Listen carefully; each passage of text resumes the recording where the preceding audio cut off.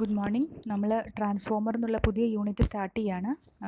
Transformer എന്താണെന്ന് ഒരു device എന്താണെന്ന് എനിക്കൊരു ചെറിയൊരു ഐഡിയ ഞാൻ കഴിഞ്ഞ സെമിസ്റ്ററിൽ നമ്മൾ ഇലക്ട്രോ മാഗ്നറ്റിക് ഇൻഡക്ഷൻ എടുക്കുമ്പോൾ തന്നിരുന്നു. ഇപ്പോൾ ഇവിടെ നമ്മൾ ട്രാൻസ്ഫോമറിനെ പറ്റി വളരെ വിശദമായിട്ട് പഠിക്കും. എന്താണ് ട്രാൻസ്ഫോമർ, അതിൻ്റെ പ്രിൻസിപ്പിൾ എന്താണ്, കൺസ്ട്രക്ഷൻ എന്താണ്, വർക്കിംഗ് എന്താണ്, ഏതൊക്കെ തരം ട്രാൻസ്ഫോമേഴ്സ് ഉണ്ട്, ഇലക്ട്രിക്കൽ സ്റ്റാൻഡേർഡ്സ് എന്തൊക്കെയാണ്, മെയിൻ്റനൻസ് ചെയ്യുമ്പോൾ നമ്മൾ എന്തൊക്കെ കാര്യങ്ങൾ ശ്രദ്ധിക്കണം എന്നിങ്ങനെ തുടങ്ങി ട്രാൻസ്ഫോമറുമായിട്ട് ബന്ധപ്പെട്ടുള്ള എല്ലാ കാര്യങ്ങളും പഠിക്കും. ഓക്കെ, അപ്പോൾ എന്താണ് ട്രാൻസ്ഫോമർ എന്ന് നോക്കാം. ട്രാൻസ്ഫോമർ എന്ന് പറഞ്ഞാൽ ഒരു static electric ഡിവൈസാണ് that transfers electric energy from one circuit to other circuit without changing the frequency and power. അതായത് സ്റ്റാറ്റിക് എന്ന് പറഞ്ഞാൽ അതിൻ്റെ അകത്ത് ഒരു മൂവിങ് പാർട്സും ഇല്ല എന്നുള്ളതാണ്. ഓക്കെ, സ്റ്റേബിൾ, ഒരു സ്ഥലത്ത് തന്നെ നിൽക്കുന്ന അല്ലെങ്കിൽ അനങ്ങാതെ നിൽക്കുന്ന എന്നുള്ളതാണ് സ്റ്റാറ്റിക്കിൻ്റെ അർത്ഥം, വാക്കിൻ്റെ അർത്ഥം. അപ്പോൾ അതുപോലെ ഒരു മൂവിങ് പാർട്സും ഇല്ലാത്ത ഒരു ഡിവൈസ് അല്ലെങ്കിൽ ഒരു മെഷീനാണ് ഒരു ട്രാൻസ്ഫോമർ. ട്രാൻസ്ഫോമർ നമുക്ക് ഇലക്ട്രിക്കൽ എനർജി ഒരു സർക്യൂട്ടിൽ നിന്ന് മറ്റൊരു സർക്യൂട്ടിലേക്ക് ഫ്രീക്വൻസിയിൽ വ്യത്യാസം വരാതെ നമുക്ക് എന്ത് ചെയ്യാൻ പറ്റും, ഇലക്ട്രിക്കൽ എനർജി അല്ലെങ്കിൽ അഥവാ പവർ ട്രാൻസ്ഫർ ചെയ്യാൻ പറ്റും. ഇതെന്തിനാണ് ഉപയോഗിക്കണമെന്ന് വെച്ചാൽ, ഇപ്പം നമുക്കൊരു സർക്യൂട്ടിൻ്റെ അകത്ത് നിന്ന് മറ്റൊരു സർക്യൂട്ടിൻ്റെ അകത്തേക്ക് ഇലക്ട്രിക്കൽ പവർ ട്രാൻസ്മിറ്റ് ചെയ്യണമെന്നുണ്ടെങ്കിൽ ട്രാൻസ്ഫോമർ തന്നെ വേണോ, അല്ലെങ്കിൽ നമുക്ക് ഡയറക്റ്റ് ട്രാൻസ്മിറ്റ് ചെയ്തൂടെ എന്നൊക്കെ ഒരു സംശയം വരാം. അപ്പോൾ ട്രാൻസ്ഫോമർ എന്താ ചെയ്യണമെന്ന് വെച്ചാൽ, നമുക്ക് പല വോൾട്ടേജ് ലെവലിൽ വർക്ക് ചെയ്യണ എക്യുപ്മെൻറ്റ്സ് ഉണ്ടാവും, അല്ലെങ്കിൽ പല വോൾട്ടേജ് ലെവലിലായിരിക്കും പല സിസ്റ്റവും വർക്ക് ചെയ്യുന്നുണ്ടാവും. അപ്പോൾ അങ്ങനെ നമുക്ക് ആവശ്യമുള്ള വോൾട്ടേജ് ലെവലിലേക്ക് കൂട്ടാനും കുറയ്ക്കാനും ഒരു ട്രാൻസ്ഫോമർ കൊണ്ട് നമുക്ക് സിമ്പിളായിട്ട് ചെയ്യാൻ പറ്റും.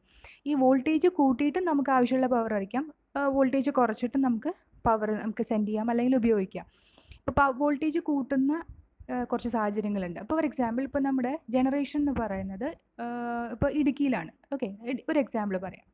അപ്പോൾ അവിടെ നമ്മൾ ജനറേറ്റ് ചെയ്യുന്ന ഇലക്ട്രിക്കൽ പവർ, ഇപ്പോൾ ഡാമിൻ്റെ അകത്ത് നിന്ന് നമ്മൾ പൊട്ടൻഷ്യൽ എനർജി ടാപ്പ് ചെയ്ത് നമ്മൾ ടർബൈൻ വെച്ചിട്ട് നമ്മൾ അവിടെ ജനറേറ്റർ റൺ ചെയ്ത് ഇലക്ട്രിക്കൽ എനർജി ജനറേറ്റ് ചെയ്യുമ്പോൾ അവിടെ ഉണ്ടാവുന്ന ബേസിക് ജനറേറ്റിംഗ് വോൾട്ടേജ് ലെവൽ എന്ന് പറയുന്നത് 11 കിലോ വോൾട്ടേജ് ആണ്. ഓക്കെ, 11,000 വോൾട്ടേജ് ആണ് നമ്മുടെ ഇന്ത്യയിൽ ജനറേറ്റിംഗ് വോൾട്ടേജ്. ഈ ജനറേറ്റ് ചെയ്യുന്ന പവറിനെയാണ് നമ്മൾ കേരളം മുഴുവനും അല്ലെങ്കിൽ 90% നമ്മൾ ഉപയോഗിക്കുന്നത്. പക്ഷെ നമ്മൾ ഡൊമസ്റ്റിക് സപ്ലൈയിലേക്ക് വരുമ്പോൾ ഉള്ള വോൾട്ടേജ് എന്ന് പറഞ്ഞാൽ എത്രയാണ്? വെറും 415 വോൾട്ടേജ് ആണ് അല്ലേ. 3 ഫേസിലാണെങ്കിൽ, 2 ഫേസിലാണെങ്കിലോ 240 അല്ലെങ്കിൽ 220 വോൾട്ടേജേ വരുന്നുള്ളൂ. പിന്നെ നമ്മൾ പല സ്ഥലത്തും നിങ്ങൾ കണ്ടിട്ടുണ്ടാവും 110 kV അല്ലെങ്കിൽ 220 kV സബ്സ്റ്റേഷൻസൊക്കെ കണ്ടിട്ടുണ്ടാവും, 33 kV, 66 kV. അപ്പോൾ നിങ്ങളുടെ ചെറിയ ഇപ്പോൾ നമ്മുടെ ഏതെങ്കിലും ചെറിയ ഇൻഡസ്ട്രി ഏരിയയിലേക്ക് വരുമ്പോൾ 11 kVയുടെ ഒരു 2 പോളിൻ്റെ മേലുള്ള സബ്സ്റ്റേഷൻ ഉൾപ്പെടെയുള്ള പല വോൾട്ടേജ് ലെവല് കണ്ടിട്ടുണ്ടാകും. അതായത് നമ്മൾ ജനറേറ്റ് ചെയ്യുന്ന പവർ നമ്മൾ ഒരു സ്ഥലത്തു നിന്ന് വേറൊരു സ്ഥലത്തേക്ക് അയക്കുമ്പോൾ നമ്മൾ ഹൈ വോൾട്ടേജിലാണ് അയക്കുക. അത് ലോസുകൾ കുറയ്ക്കാൻ വേണ്ടിയിട്ടാണ്. ഇതിനെപ്പറ്റി വിശദമായിട്ട് നിങ്ങൾ ഇലക്ട്രിക്കൽ പവർ സിസ്റ്റത്തിൻ്റെ കുറച്ച് ഭാഗം പഠിക്കും, അടുത്ത കുറച്ച് കഴിയുമ്പോൾ അപ്പോൾ പഠിക്കും. അപ്പോൾ നമുക്ക് ആവശ്യമുള്ള വോൾട്ടേജിലേക്ക് കൂട്ടാനും കുറയ്ക്കാനും വളരെ എളുപ്പത്തിൽ സാധിക്കും. ഒരു ഫിക്സഡ് ഫ്രീക്വൻസി, നമ്മുടെ ഫ്രീക്വൻസി എപ്പോഴും സ്റ്റേബിൾ ആണ് അല്ലേ, 50 ഹെർട്സ് എന്നുള്ള ഫ്രീക്വൻസിയാണ്. ആ ഫ്രീക്വൻസിയിൽ നമുക്ക് ഈ പറഞ്ഞ ഇലക്ട്രിക്കൽ പവറിനെ ഒരു സർക്യൂട്ടിൽ നിന്ന് മറ്റേ സർക്യൂട്ടിലേക്ക് വളരെ കുറച്ച് ലോസ് വെച്ചിട്ട് അയക്കാൻ പറ്റും. സാധാരണയായിട്ട് ഉപയോഗിച്ച് വരുന്ന ട്രാൻസ്ഫോമർ 2 വൈൻഡിങ് ട്രാൻസ്ഫോമർ എന്നാണ് പറയാം. Okay, first basic type of transformer 2 winding ട്രാൻസ്ഫോമറാണ്. ഒരു ട്രാൻസ്ഫോമറിൻ്റെ അകത്ത് 3 പാർട്ടാണ് ബേസിക് ആയിട്ട് ഉണ്ടാവുക. ഓക്കെ, സ്റ്റാറ്റിക് ആണ്, അതായത് ഒന്നും അനങ്ങുന്ന പാർട്ടല്ല. ഒന്ന് ഒരു കോറാണ്, പിന്നെ 2 വൈൻഡിങ്ങും ആണുള്ളത്. ഓക്കെ, കോർ എന്ന് പറയുന്നത് മെറ്റീരിയൽ, ഒരു ടൈപ്പ് മെറ്റീരിയൽ ഉണ്ടാവും. വൈൻഡിങ് എന്ന് പറയുന്നത് പൊതുവേ കോപ്പർ വൈൻഡിങ് ആയിരിക്കും. 2 വൈൻഡിങ് ആണുള്ളത്, പ്രൈമറി വൈൻഡിങ്ങും സെക്കൻഡറി വൈൻഡിങ്ങും. ഓക്കെ, ഈ പ്രൈമറി വൈൻഡിങ്ങിൻ്റെ അകത്ത് നമ്മൾ ഹൈ വോൾട്ടേജ് എന്നും ലോ വോൾട്ടേജ് എന്നും 2 ക്ലാസിഫിക്കേഷൻ ഉണ്ട്. അതായത് പ്രൈമറി വൈൻഡിങ് ഹൈ വോൾട്ടേജോ ലോ വോൾട്ടേജോ ആവാം, അതേപോലെ സെക്കൻഡറി വൈൻഡിങ് ഹൈ വോൾട്ടേജോ ലോ വോൾട്ടേജോ ആവാം. ഫോർ എക്സാമ്പിൾ, ഇപ്പോൾ ഇതിൻ്റെ എന്താണ് ഹൈ വോൾട്ടേജും ലോ വോൾട്ടേജും ഏത് സാഹചര്യത്തിലാണെന്നും ഇത് എങ്ങനെയാണ് പറയുന്നത് നമ്മൾ സബ്സിക്വൻ്റ് അടുത്ത യൂണിറ്റ്, അടുത്ത ഭാഗങ്ങളിൽ ഞാൻ ക്ലാസ് എടുക്കും വിശദമായിട്ട് പറഞ്ഞുതരാം. അപ്പോൾ ഇത്രയും അറിഞ്ഞാൽ മതി. ഓക്കെ, 2 വൈൻഡിങ് ഉണ്ട്, ഒന്ന് പ്രൈമറി എന്ന് പറയും, ഒന്ന് സെക്കൻഡറി എന്ന് പറയും. അതിനെ രണ്ടിനെ കണക്ട് ചെയ്യുന്ന ഒരു കോർ ഉണ്ടാവും, നോൺ മാഗ്നറ്റിക് മെറ്റീരിയൽ വെച്ചിട്ടുള്ള ഒരു കോർ നമ്മളിതിനെ കണക്ട് ചെയ്യുന്നുണ്ട്. പ്രൈമറി വൈൻഡിങ്ങിലേക്കാണ് എപ്പോഴും നമ്മൾ ഇൻപുട്ട് സപ്ലൈ കൊടുക്കുക, AC ഇൻപുട്ട് സപ്ലൈ കൊടുക്കുക ഒരു പ്രൈമറിയുടെ അകത്തേക്കാണ്. സെക്കൻഡറിയുടെ അകത്തു നിന്നാണ് നമ്മൾ ലോഡ് കണക്ട് ചെയ്യുക, അതല്ലെങ്കിൽ ഔട്ട്പുട്ട് എടുക്കുക. Input is given to the primary and output is taken across the secondary ആണ്. ഇനി അതിന് ട്രാൻസ്ഫോമറിൻ്റെ വർക്കിംഗ് പ്രിൻസിപ്പിൾ പറയുന്നതിന് മുമ്പേ നമുക്ക് ഫാരഡേസ് ലോ നമ്മൾ പഠിച്ചിട്ടില്ലേ, അതൊന്നും റിവൈസ് ചെയ്യുക, ഒന്ന് ഓർത്തെടുക്കണം. ഫാരഡേയുടെ ഫസ്റ്റ് ലോ എന്താണെന്ന് ഓർമ്മയില്ലേ? ഓക്കെ, അതായത് മാഗ്നറ്റിക് ഒരു കണ്ടക്ടറിലുമായിട്ട് ലിങ്ക് ചെയ്യുന്ന മാഗ്നറ്റിക് ഫ്ലക്സ് വേരി ചെയ്യുകയാണെന്നുണ്ടെങ്കിൽ അവിടെ എന്തുണ്ടാവും? EMF ഉണ്ടാവും അല്ലേ? അതായത് E=dφ/dt. ഒരു മാഗ്നറ്റിക് ഫ്ലക്സിൻ്റെ ഒരു കണ്ടക്ടറിൻ്റെ അകത്ത് ഒരു വേരിയിങ് മാഗ്നറ്റിക് ഫ്ലക്സ് ലിങ്ക് ചെയ്യുകയാണെന്നുണ്ടെങ്കിൽ അവിടെ EMF എപ്പോഴും ഇൻഡ്യൂസ് ആവും. ഇനി രണ്ടാമത്തെ ലോ പറയുന്നത് എത്ര അളവിലാണ് ഈ EMF ഇൻഡ്യൂസ് ചെയ്യാമെന്ന് ഡിസൈഡ് ചെയ്യുന്നത് എത്ര സ്പീഡിലാണ്, അല്ലെങ്കിൽ എത്ര ഫ്രീക്വൻസിയിലാണ്, എത്ര സ്പീഡിലാണ്, rate of change of flux. Okay, എത്ര സ്പീഡിലാണ് ഈ ഫ്ലക്സ് വേരി ചെയ്യുന്നതുള്ളതിനെ ഡിപ്പെൻഡ് ചെയ്തിരിക്കും എന്ത്? Magnitude of EMF. മാഗ്നിറ്റ്യൂഡ് എന്ന് പറഞ്ഞാൽ അളവ്, എത്ര EMF ഇൻഡ്യൂസ് ചെയ്യേണ്ടത്. അതായത് E=dφ/dt. അതാണ്. ഇനി ഒരു കോയിലിൽ കൂടെ കറണ്ട് ഫ്ലോ ചെയ്യുമ്പോൾ AC ഇൻപുട്ട് കൊടുത്താൽ അവിടെ ഫ്ലക്സ് ഉണ്ടാവും. ഫ്ലക്സ് കാരണം അവിടെ അതേ കോയിലിൽ തന്നെ കറണ്ട് കാരണമുള്ള ഫ്ലക്സ് അതേ കോയിലിൽ EMF ഉണ്ടാക്കുമ്പോൾ നമ്മൾ അതിനെ വിളിക്കുക സെൽഫ് ഇൻഡക്ഷൻ എന്നാണ് പറയുക. ഓക്കെ, ആ EMFനെ വിളിക്കുക സെൽഫ് ഇൻഡ്യൂസ്ഡ് EMF. ഇനി നമ്മൾ ഈ ഒരു ഫ്ലക്സ് വേരി ചെയ്തുകൊണ്ടിരിക്കുന്നുണ്ടല്ലോ, അതിൻ്റെ അടുത്ത് നമ്മൾ വേറൊരു കോയിൽ കൊണ്ടുവന്ന് വെച്ചിട്ട് ഈ ഫസ്റ്റ് കോയിലിലെ ഫ്ലക്സ് കാരണം സെക്കൻഡ് കോയിലിൽ ഒരു EMF ഇൻഡ്യൂസ് ചെയ്യുകയാണെങ്കിൽ അതിന് നമ്മൾ വിളിക്കുക മ്യൂച്വൽ ഇൻഡക്ഷൻ എന്നാണ്. ഓക്കെ, അതല്ലെങ്കിൽ മ്യൂച്വലി ഇൻഡ്യൂസ്ഡ് EMF എന്നാണ് പറയുക. ഇനി നമ്മുടെ ട്രാൻസ്ഫോമറിൻ്റെ പ്രിൻസിപ്പിൾ എന്ന് പറഞ്ഞാൽ മ്യൂച്വൽ ഇൻഡക്ഷനാണ്. അതായത് നമ്മൾ പ്രൈമറി വൈൻഡിങ്ങിനെ നമ്മൾ AC സപ്ലൈയുമായിട്ട് കണക്ട് ചെയ്യും. ആ കണക്ട് ചെയ്യുന്ന AC സപ്ലൈനെ കണക്ട് ചെയ്യുമ്പോൾ അവിടെ ഓട്ടോമാറ്റിക്കലി എന്താവും? AC എന്താ ചെയ്യുക? വേരി ചെയ്തുകൊണ്ടേയിരിക്കും അല്ലേ? ഓരോ ഇൻസ്റ്റൻറ്റിലും അതിൻ്റെ മാഗ്നിറ്റ്യൂഡും ഡയറക്ഷനും വേരി ആയിക്കൊണ്ടേയിരിക്കും. കുറഞ്ഞ് കൂടി മാക്സിമം വാല്യൂ എത്തും, പിന്നെ ഫർദർ കുറയും, നെഗറ്റീവ് പീക്ക് വാല്യൂലെത്തും, പിന്നെ സീറോയിലെത്തും. അങ്ങനെ അത് വേരി ചെയ്തുകൊണ്ടേയിരിക്കുകയാണ്.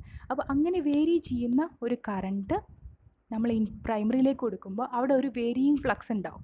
ആ വേരിയിങ് ഫ്ലക്സ് കാരണം അവിടെ ഓട്ടോമാറ്റിക്കലി എന്തുണ്ടാവും? ഒരു EMF ഉണ്ടാവും. പ്രൈമറിയിൽ ഒരു EMF ഉണ്ടാവും. ഈ അതേ ഫ്ലക്സ് നമ്മളൊരു കോറ് വെച്ചിട്ട് നമ്മൾ എന്ത് ചെയ്യും? മാക്സിമം ഫ്ലക്സിനെ എന്ത് ചെയ്യും? സെക്കൻഡറി ആയിട്ട് ലിങ്ക് ചെയ്യുമ്പോൾ ഈ പ്രൈമറിയിലെ ഫ്ലക്സ് കാരണം സെക്കൻഡറിയിൽ ഒരു ഇൻഡ്യൂസ്ഡ് EMF ഉണ്ടാവും ബൈ മ്യൂച്വൽ ഇൻഡക്ഷൻ. അപ്പോൾ എന്തായി? നമ്മൾ പ്രൈമറിയിൽ ഉണ്ടാക്കിയ പവറിനെ ഡയറക്റ്റ് കോണ്ടാക്റ്റ് ഒന്നുമില്ലാതെ തന്നെ നമ്മൾ സെക്കൻഡറി വഴി മറ്റൊരു ഇലക്ട്രിക്കൽ സർക്യൂട്ടിലേക്ക് കൊടുക്കാൻ സാധിക്കും.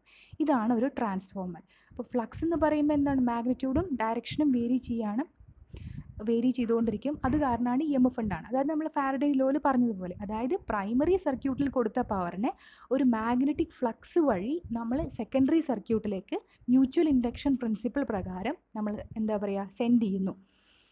ഇനി ഈ മാഗ്നറ്റിക് ഫ്ലക്സ് വേരി ചെയ്യുന്ന പ്രിൻസിപ്പിൾ എന്ന് പറയുന്നത് എന്താണ്? Electro magnetic ഇൻഡക്ഷനാണ്.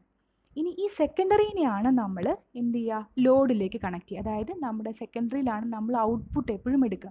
ഇപ്പോൾ നിങ്ങൾ പറയുമ്പോൾ ഈ പ്രൈമറിയും സെക്കൻഡറിയും ഹൈ വോൾട്ടേജോ ലോ വോൾട്ടേജോ ആവാം.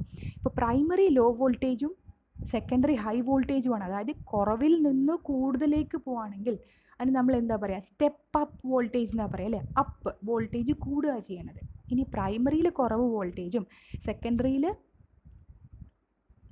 പ്രൈമറിയിൽ കുറവും സെക്കൻഡറിയിൽ കൂടുതലുമാണെങ്കിൽ അത് സ്റ്റെപ്പ് അപ്പ് വോൾട്ടേജും, പ്രൈമറിയിൽ കൂടുതലും സെക്കൻഡറിയിൽ കുറവുമാണെങ്കിൽ അത് സ്റ്റെപ്പ് ഡൗൺ വോൾട്ടേജുമായിട്ട് വരും. ഓക്കെ, ട്രാൻസ്ഫോമർ എന്ന് പറയുന്നത് മോസ്റ്റ് എഫിഷ്യൻറ്റ് ഇലക്ട്രിക് ഡിവൈസാണ്. അതായത് അതിൻ്റെ എഫിഷ്യൻസി എന്ന് പറഞ്ഞാൽ 90% മുകളിലാണ് എപ്പോഴും ഉണ്ടാവും. അതായത് 92 to 99% വരെ എഫിഷ്യൻസി കിട്ടും.